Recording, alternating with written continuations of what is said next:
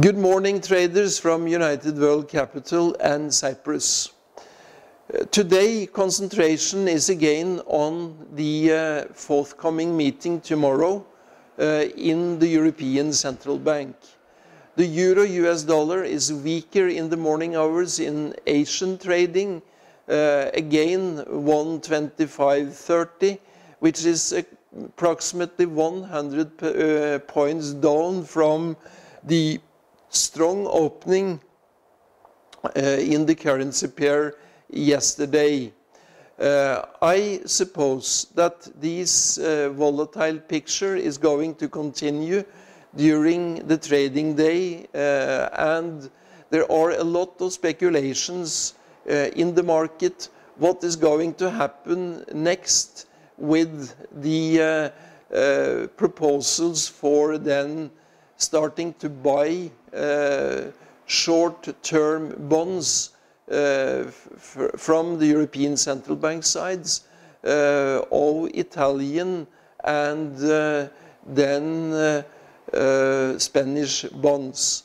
The interest rate on the bonds were down a little bit yesterday, meaning that indications coming from the ECB president, Mario Draghi, that as he sees it, buying of sovereign bonds would not be a state intervention in the market.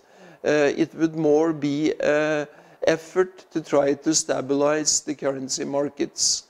What concretely would come out of the meeting tomorrow is anybody's guess, but probably we are going to see the same trend as we saw when Bernanke last Friday indicated that the American Federal Reserve would take what it was necessary to stabilize and to give stimulus to the market.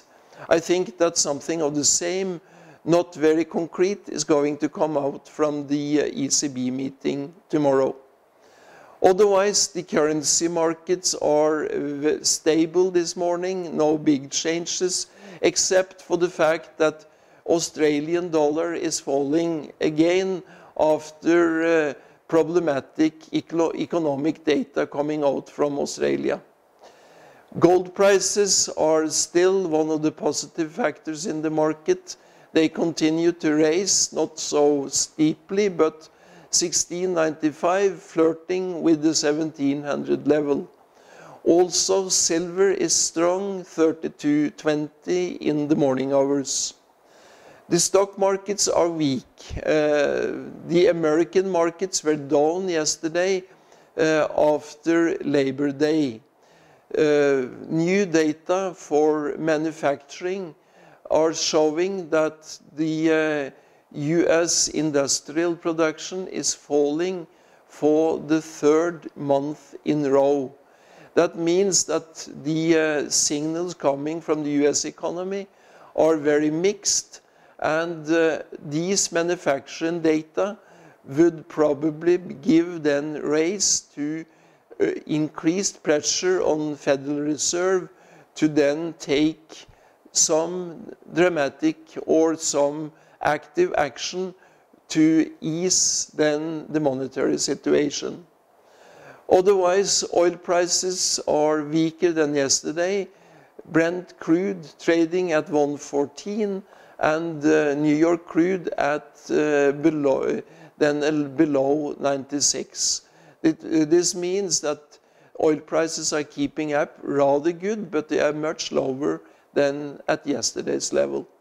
I wish all traders a good trading day from United World Capital.